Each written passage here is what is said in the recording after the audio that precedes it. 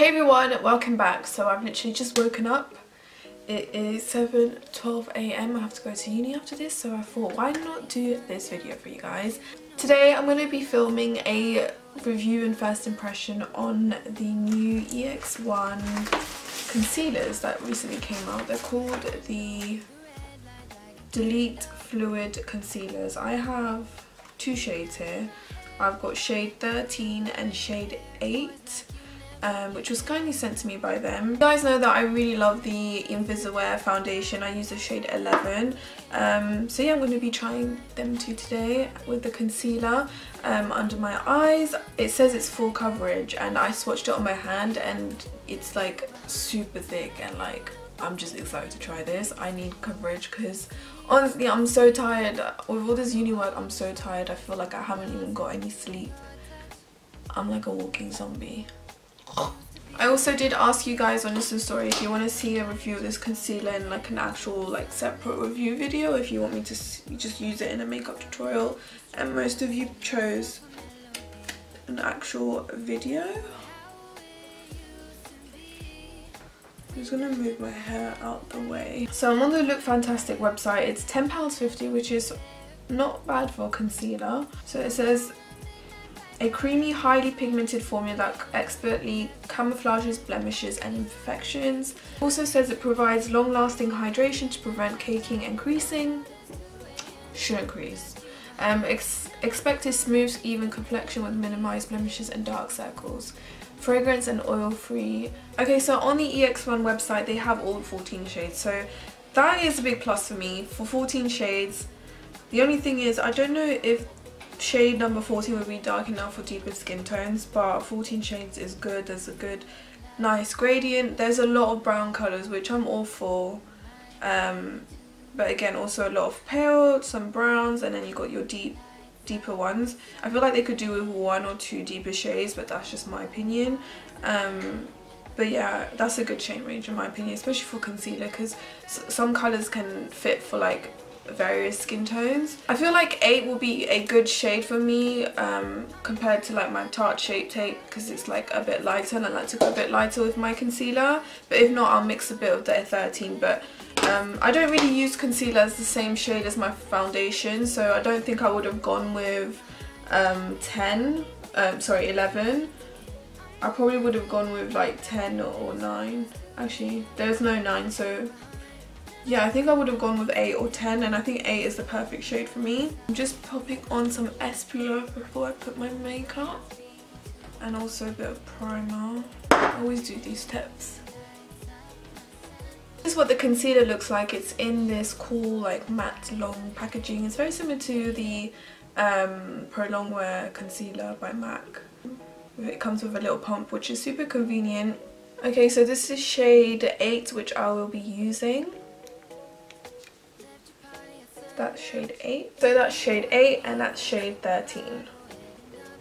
Shade 8 does look like a nice yellow tone colour for me, so I think it will work pretty well. If not, I've always got the darker one. Okay, so I'm first going to start off with the EX1 Invisiwear foundation. I use again the shade 11.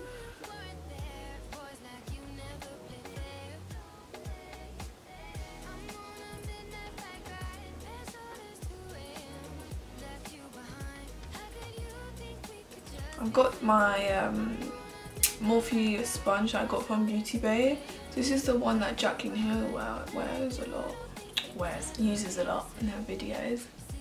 No secrets, I know all the shortcuts now. I'm lost looking for your touch.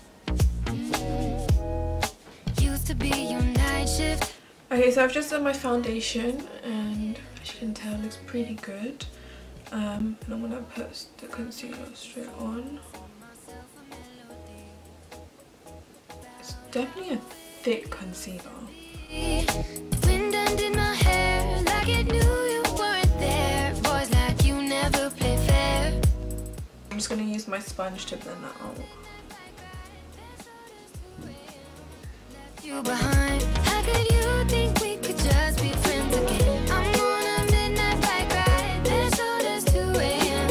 Left you behind. Now that you know things can never be the same. Okay, so I did mix a little bit of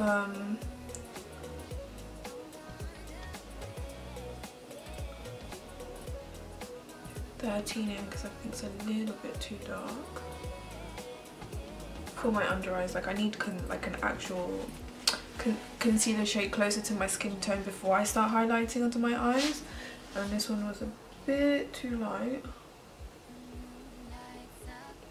but I'm pretty impressed with the coverage, like really impressed. I'm on a midnight bike ride, bed shoulders 2 AM, left you behind. How could you think we could just be friends again? I'm on a midnight bike ride, bed shoulders 2 AM, left you behind. Okay, so far the concealer is super full coverage. It covers. When I mixed 13 in, it did make the colour a bit more like pinkier. Like I do prefer it to be a bit more yellow. It blended really easily. It covered like the darkness on my lids like so quickly. I'm just worried it's a bit ashy right now, but I think it'll be fine. So what I'm going to do is I am going to finish the rest of my makeup and I'll be right back. I'm back and I am loving the concealer.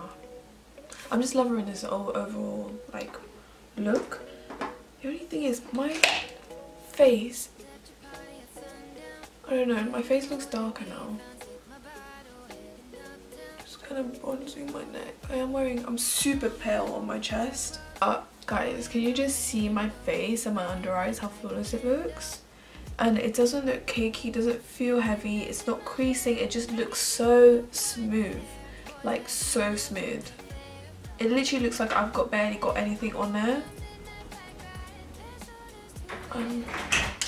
I've only got good things to say so far about the concealer. It's worked so well, and at first it was looking a little bit ashy because it was a bit too light, but after adding the 13, it then went a bit like pinky, but it was still light, but then it kind of adapted to my skin tone. So I'd say it does oxidize a tad bit because it really works like it's like my skin tone.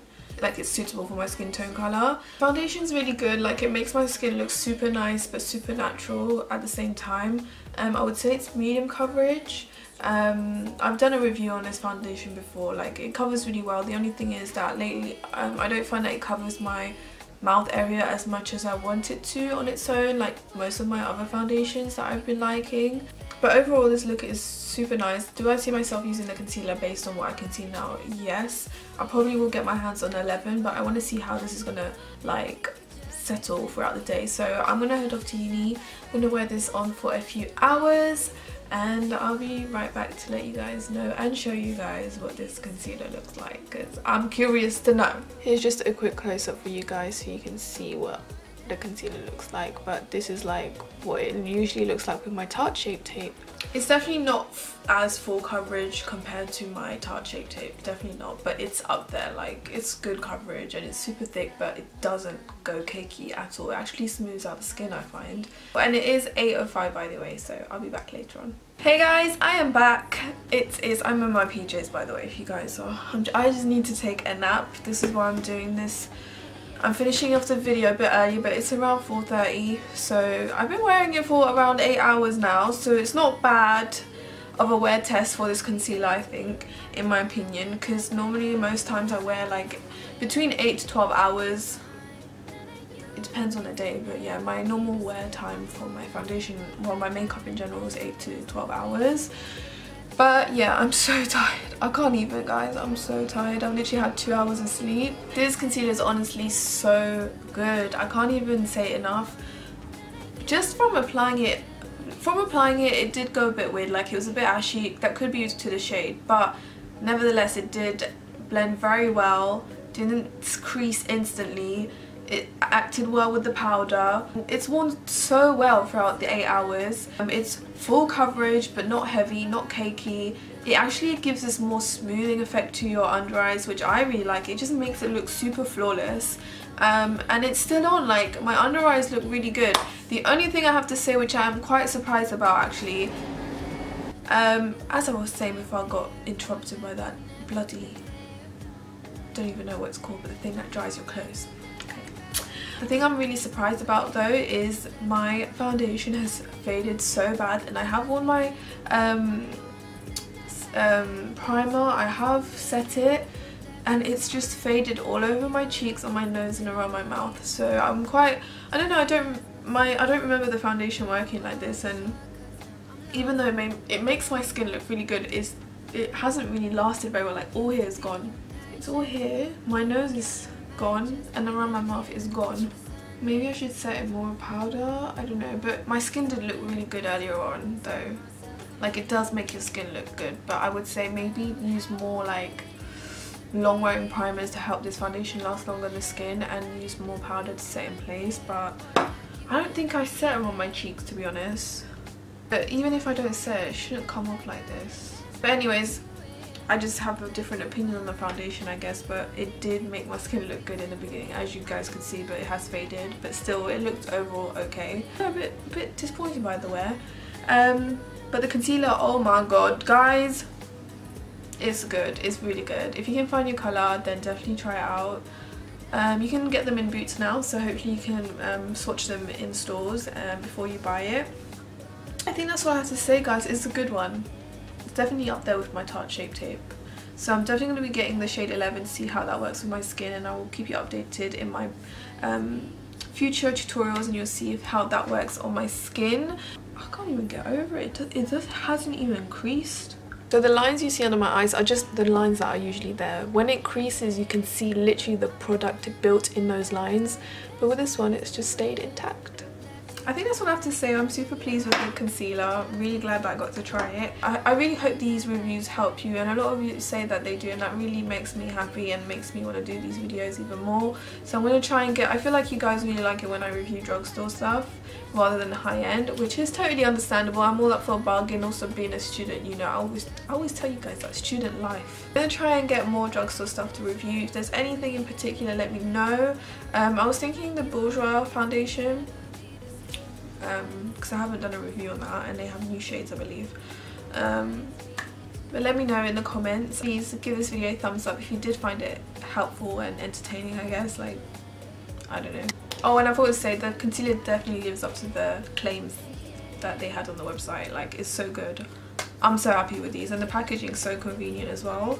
I'm going to give this a 10 out of 10. I love it so much. It's affordable. There's a good shade range for drugstore concealer. Even better than a high-end big brand that's out there. They've done better than them, and it works so well. It made my under eyes look flawless and stayed like that for 8 hours straight. So that's all I have to say. I'm gonna stop rambling. I love you guys so much, and I will see you guys in my next video.